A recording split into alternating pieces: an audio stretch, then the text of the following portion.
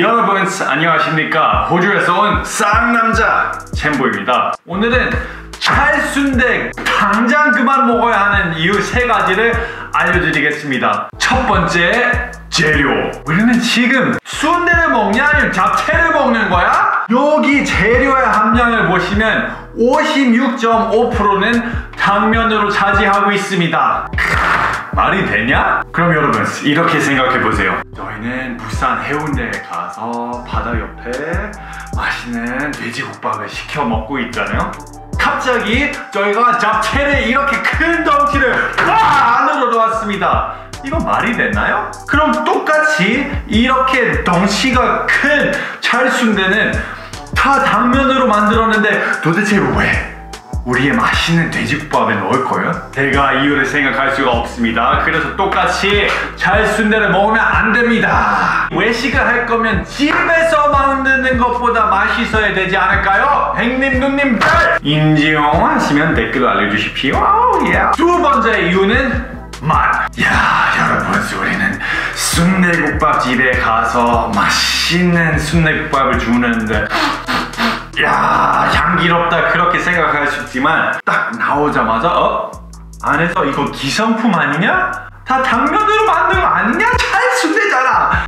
그때는 얼마나 마음이 실망스러운 건지 저 이럴 때는 그냥 한 조각에 이렇게 순대를 입에다가 올려놓고 한 입을 먹다가 퍽퍽해 죽겠다.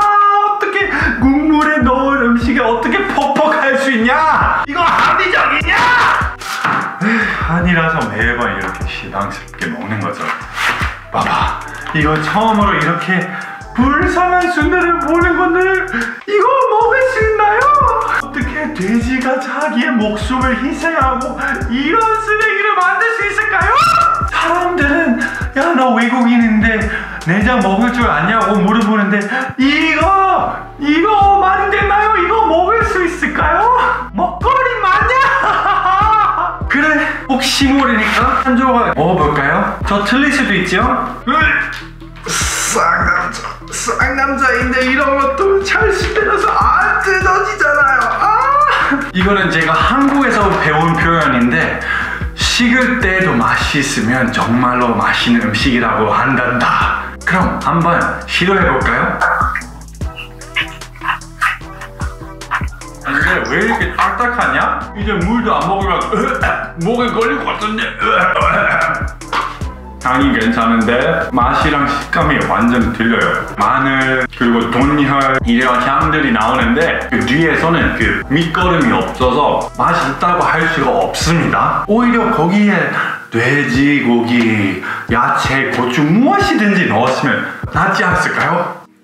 맞습니다. 세 번째 이유는 영양 성분입니다. 쌍남자, 쌍여자 되려면 단백질을 많이 섭취해야 되는 거죠. 동물을 죽일 거라고 생각한다면 그럼 거기서 무슨 혜택이 나와야 되지 않아요? 그냥 향 때문에 먹는 거 아니고 영양제 때문에 사람들은 애초부터 동물을 먹었습니다. 근데 이렇게 불쌍한 찰순대를 보시면 좋은 부위들을 다 다른 데로 보냈다가 여기 남아있는 거는 탄수화물 뿐입니다. 250g 당, 탄수화물 82g 있고요.